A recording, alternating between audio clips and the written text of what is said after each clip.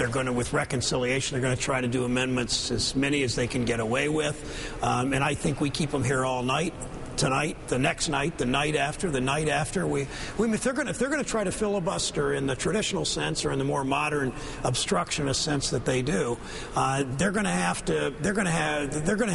pain too. They're going to have to stay all night, and we're going to have quorum calls, and we're going to do whatever we need to do to get this passed within the Senate rules and within fair play. But that's the way we've done it all along. And I just, you know, this whole thing when they say we're going to reconciliation, we're going to turn over 1/7 of the American economy. Now, reconciliation, for one thing, it's a majority vote, as you point out, which every country in the world runs their parliament or their Congress by. But more than that, the reconciliation part of the bill is small at the edges, making positive changes in the big bill that both houses have already passed, in the Senate with a supermajority of 60, and in the House. So this whole thing that we're turning over reconciliation. One more point. When I hear them say they only did little things with reconciliation, when I was in the House, the Senate did reconciliation. When they did reconciliation on tax bills, they took a surplus that was going to be trillions of dollars and turned it into a deficit, a debt, which was going to be trillions of dollars. And they say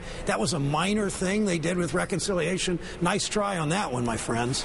Senator Brown, briefly, one last thing on health reform. The current bill before the Senate does not include a public option. You said today that you might offer a separate bill that would include the public option. How would that work exactly, and what sort of support do you think you'd get? Well, my comments that way just meant I don't give up on this.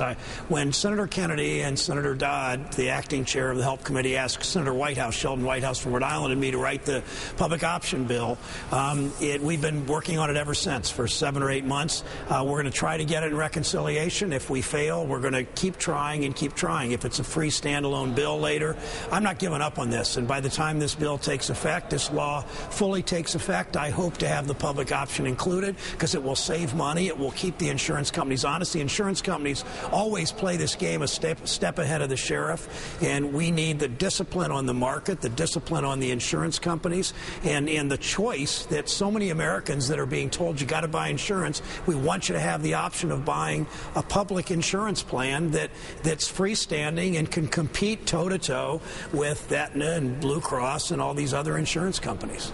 Democratic Senator Sherrod Brown of Ohio, thank you for your time tonight, sir. Appreciate it. Thank you, Rachel.